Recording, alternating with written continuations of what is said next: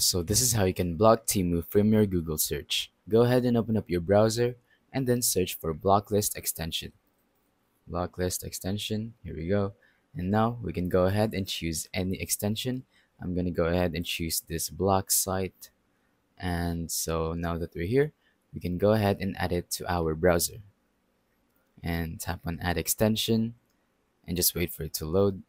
So once it does work, we can go ahead and open it up and then accept. And now, if we are on a certain website, we can go ahead and open this and then simply tap on block this site or edit block list in order to add or remove a blocked site.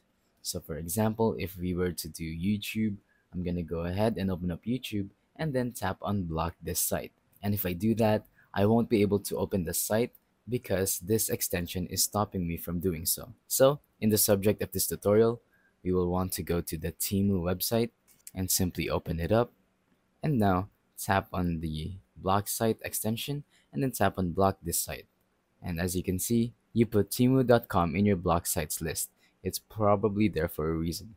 So yeah, that is how you can block sites or especially the Temu app or website from your Google search. Thank you for watching. Don't forget to leave a like, subscribe, and let us know in the comments down below if the tutorial worked or if you have any questions. Thank you and goodbye.